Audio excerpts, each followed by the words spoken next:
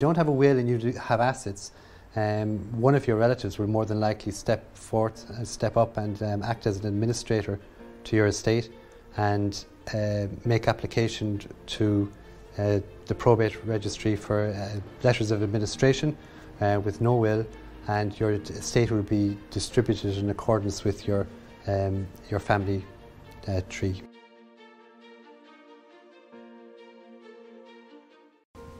Most of our husband-wife clients that want to come to us to make a will would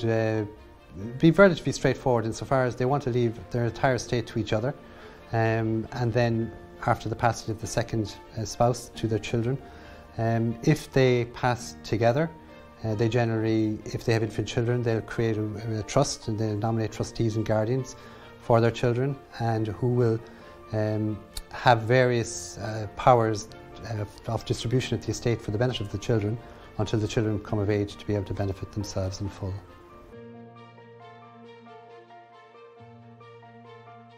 We will meet with you, we will take detailed instructions from you, we will advise you according to your wishes what you want your will to provide.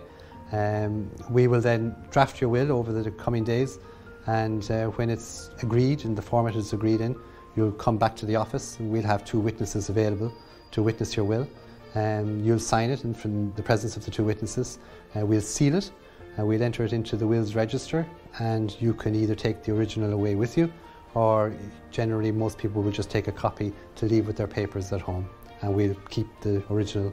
in the safe in the office.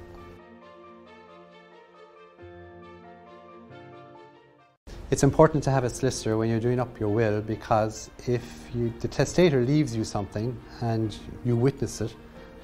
you can't benefit from that gift. So there are very specific rules insofar as the testator needs to be in the presence of 2 witnesses, and they all 3 have to be in a room at the same time, all sign at the same time. So there are certain procedural requirements that are very specific to making a will.